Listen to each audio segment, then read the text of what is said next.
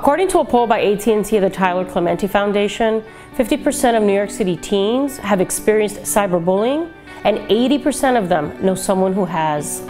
That's why during my State of the City address earlier this year, I announced that the City Council and I would be co-hosting anti-cyberbullying events across the city to help raise awareness, facilitate discussions between students, parents, and educators, and provide a platform for sharing anti-bullying resources. RSVP at the link below.